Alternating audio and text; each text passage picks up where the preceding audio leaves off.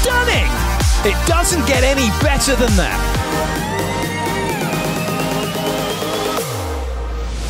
Welcome to Quick Set with me, Andy Bodfish, stepping in for Clayton Lucas.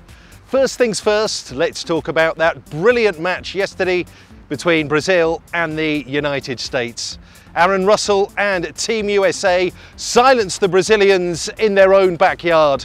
A brilliant win, and that means that they end the Brasilia pool undefeated with 4 wins from 4. It's going to be an intense day of action here at the VNL with a lot of key matches to follow on volleyballworld.tv.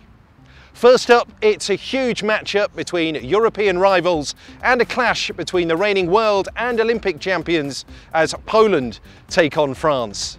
The last time they met, it was a huge matchup at the Tokyo Olympics last year.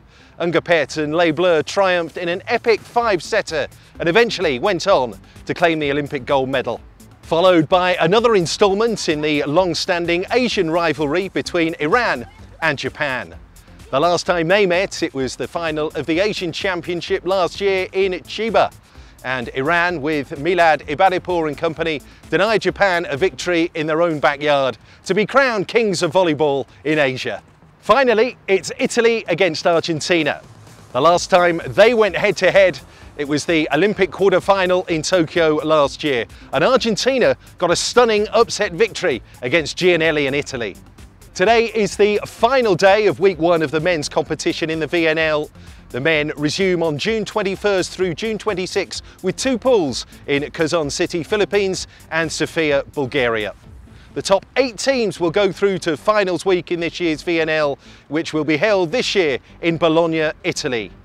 You can follow every spike, tip, ace and block here on volleyballworld.tv and look out for all the stats on volleyballworld.com.